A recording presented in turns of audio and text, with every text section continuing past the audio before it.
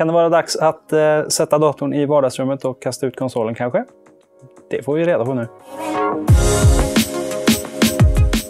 Ja, hej och välkomna till Inet. Det är jag som är Johan och idag står jag här med Lapboard.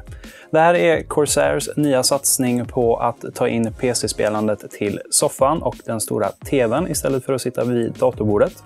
Deras förra variant hette Lapdog. Skillnaden var att den var trådbunden, så man hade en 5 meter sladd som gick kors och tvärs över hela vardagsrummet. Medan här så har vi en mycket smidigare variant som är helt trådlös. Den här, själva Lapboarden, den har faktiskt ingen mekanik egentligen mer än att den har en musmatta. Memory foam här under. En liten skön viloplats för dina händer. Och plats för ett tangentbord. Samtidigt som de lanserade Lapboarden så lanserar de även nya gaming-tillbehör. Och det är de vi kommer använda nu när vi går igenom det här och testar att spela ifrån vår fåtölj. Om vi börjar med tangentbordet så har vi här K63 som är ett keyless tangentbord, alltså en utan numpad och sånt. Den är trådlös, kommer med kabel och 2,4 GHz sändare så man får 1 millisekund. Och så har den även en löstagbar handledsstöd som ingår, men den här kommer vi inte använda då när vi har handledsstödet här redan. Tar vi en snabb titt på K63 Wireless ser vi att det är ett typiskt premium tangentbord från Corsair. Det är kraftigt bygge med gunmetal-aktig coating på. Vi har här double shot keycaps som har röda brytare och så har vi LED på. Den här LEDn ger blå bakgrundsbelysning och vi har 2 olika styrkor på den.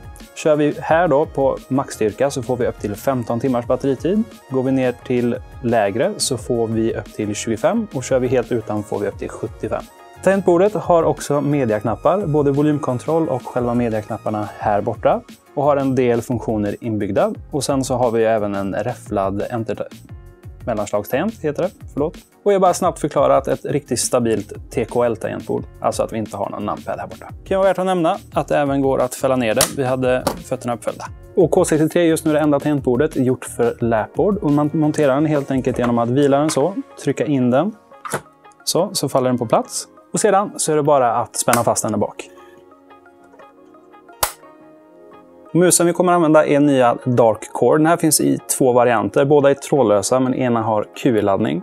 Det här är en riktigt högpresterande gamingmus med bland annat 1 millisekund responstid. Men den har även Bluetooth om du vill använda det istället. Kikar vi närmare på Dark Core RGB så är det till att börja med en mus med RGB. Det är en trådlös gamingmus som har områdsswitchar. Alltså väldigt tillförlitliga switchar som håller under en väldigt lång tid. Den har även en Pixart 3367-sensor, vilket är en av marknadens bättre. Vi har även en DP-switch här, där ni ser att man ändrar RGB-färgen beroende på vilken sens man har. Och själva belysningen har vi dels i scrollhjulet, här bak. Sen har vi även, så det kikar ut här lite, man ser där och här.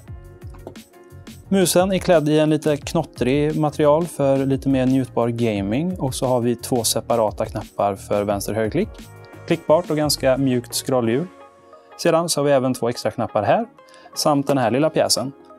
Här kan vi programmera ganska fritt. Vi har 3 knappar om man säger. Men det ska även gå att programmera makro med de här. Och här har vi en ytterligare LED-indikation då på vad vi har för sens just nu. Det här knottriga lilla materialet har vi även där tummen vilar. Men på andra sidan så kan vi välja. Här har vi en så att man kan vila lillfingret. Men om vi tar bort den fästs med magneter. Så går det även att slänga på den här helt släta. Och detta är ju framförallt schysst för dig som till exempel använder klogrepp eller liknande och inte vill att man vilar hela handen på. Vänder vi på musen så har vi här 2 olika switchar. Dels har vi on-off då för att spara på batteri. Det går ju såklart att köra den här på den medföljande kabeln också.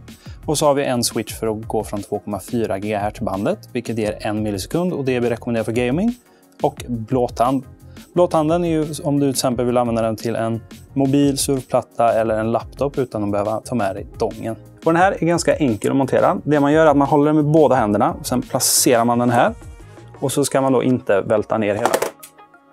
Värt att notera att det inte är världens största musmatta, vilket är helt förklarligt med tanke på att det här är ett väldigt begränsat utrymme när du ska ha den i soffan så. Men det går att byta ut denna. Vi har ingen ersättare här så jag kommer inte visa hur man gör det. Men det går alltså att byta ut hela. Sist men inte minst har vi nya trådlösa headsetet. Det heter HS70 och är ganska likt deras föregående HS50 som är en trådbunden modell. Det här är ganska renodlat gaming headset, ingen RGB eller något på det viset.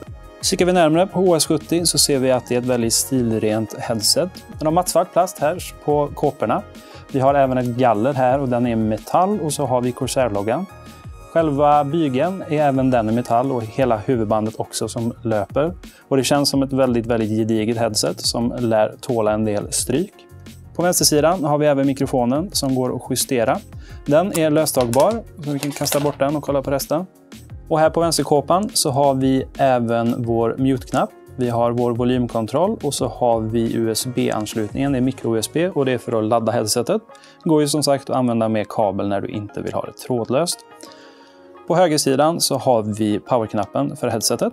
Vi har gott om stoppning i headsetet. Det är mjukt och bekvämt och är klätt i läderliknande material. Och sen så har vi även, det är ju ett over-ear som är stängt. Så vi har ganska gott om utrymme här för själva örat. Sedan kan vi även nämna att även bygeln är klädd här. Inte lika tjock stoppning som vi har vid öronen. Men ett väldigt snyggt diamantmönster här. Sist men inte minst så har vi Corsair här uppe. Så som ni ser ett väldigt stiligt headset. Väldigt enkelt i väldigt snygg svart. Väldigt viktigt att tänka på när du monterar HS70. Det är att du inte ska ha någon hjälm på dig. Det är det absolut viktigaste. Annars är det bara att lägga den så och så sitter den kvar. Men nu så ska vi bort till fåtöljen och spela lite. Ja, det är alltså så här avslappnat och skönt man kan sitta när man ska spela lite PC-spel. Nu ska jag ta och spela lite Dota. Första gången i mitt liv som jag gör det från en fåtölj. Ska bli lite intressant. Också första gången trådlöst tror jag. Ska se om jag märker någon responstid. Så häng med när jag ska visa er min riktigt dåliga invoker. Till att börja med får vi väl påpeka att det kanske ser ut att vara lite låg uppdateringsfrekvens. Det har inte med skärmen eller datorn att göra utan vi tog faktiskt fel kabel och hade ingen annan till hands just nu. Så vi får köra på 30 Hz. Som tur var är jag ju tillräckligt bra för att köra på 30 Hz mot folk som sitter där med sina 240 Hz skärmar och tror att de är något. Så nu gör man som alla proffs att man börjar med Sunstrike Ice Wall mot en Tiny. Det finns ingen annat. Sedan så är det även viktigt att missa flera CS för att man är dålig på det här spelet. Ska vi se om vi kan få nes. Nej. Han gick inte på den. Utöver att det är ruskigt skönt att spela på det här sättet så får jag faktiskt säga att jag inte riktigt märker av att jag spelar trådlöst. De här nya modellerna som har 1 millisekund, det är precis som att spela med kabel. Jag har inte märkt av någon störning heller. So far so good som man säger i vissa delar av Sverige. Så värt att tänka på när man använder det på det här sättet. Det är väldigt bekvämt till att börja med. Det här passar bra för den här bredden på fåtölj. Men har du väldigt smal så kanske du vill lägga den ovanpå armstöden istället. Då sitter du i en soffa och spelar så har du dina ben att tillgå. Och de ligger väldigt skönt. Det är ju som sagt memory foam under den. Så att den ligger bekvämt och mjukt. Och den har inte suttit tillräckligt längre men den ska ju forma sig då efter knäskålarna man ska säga. Sedan, det enda att tänka på är att man kanske har den lite närmare än vad man är van vid för att komma åt hela musmattan. Jag brukar sitta med ganska långt bak med högerarmen, så bara tänka på att musmattan då är ganska långt upp. Den går ju inte hela vägen ner till dig. Ja, det kanske inte blir någon Immortal för mig den här säsongen heller, utan jag stannar väl kvar på Divine. Däremot så kanske det blir något sånt här, för det är väldigt trevligt att sitta i fåtöljen och spela faktiskt. Även om jag inte har något vardagsrum hemma så kanske jag får skaffa det.